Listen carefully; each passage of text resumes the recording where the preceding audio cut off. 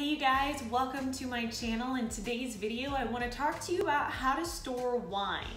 So if this is your first time coming to this channel, really quick, just so you know who I am a WSET Level 3 wine expert, and I also happen to be a fitness expert as well. So I'm not your typical fitness coach in that I have people count their macros like crazy and diet really hard.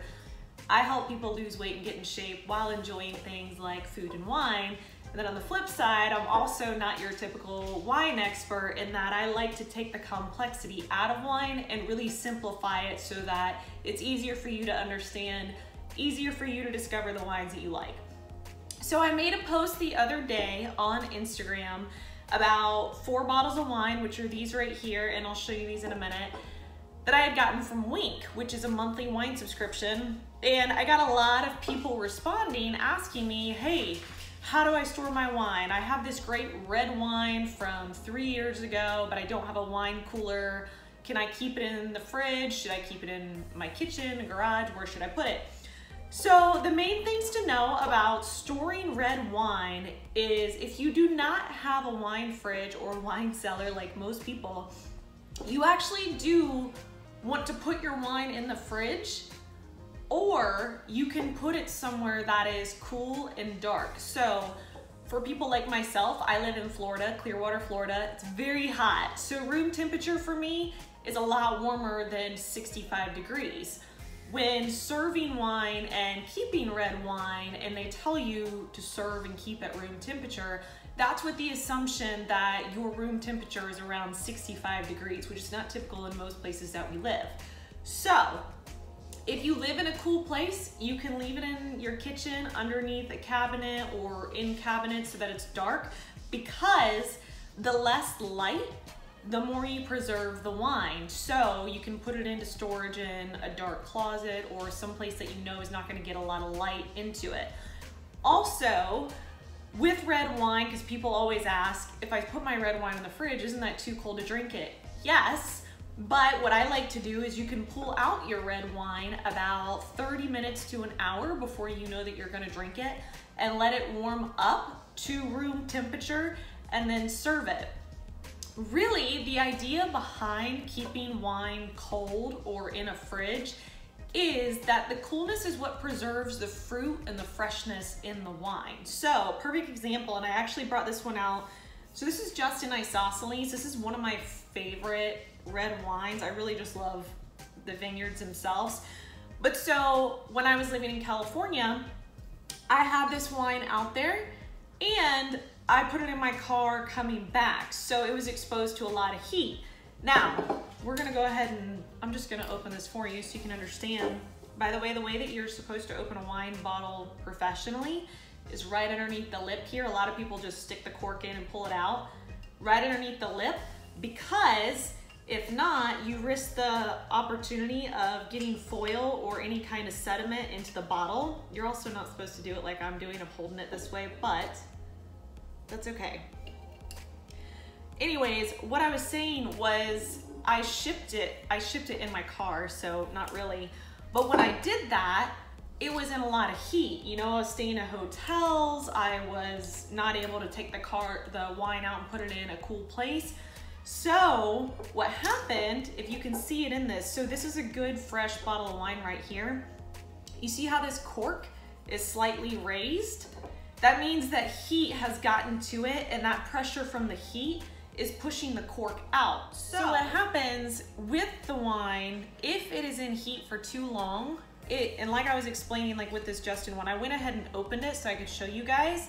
Remember, this one was nice and flush, and this one was slightly raised, is if your wine gets hotter than about 85 degrees Fahrenheit, what happens is it starts to cook the wine. So if you think of just like when you cook something on the stove and it gets hotter, and say you have a lid on it, what happens? It starts to bubble, steam starts coming out, there's pressure. Same thing happens to your wine. So that's what pushes the cork up, is heat is getting into the bottle, it's cooking the wine, and that heat is creating a pressure that pushes the cork up. Now, looking at this, I pulled this out. The other thing is when it gets that hot and you haven't put your wine in a cool place, is you'll start to notice that the fruit, if you do decide to taste the wine, that fruit will just kind of be non-existent. It really just takes out the fresh fruit flavors of it.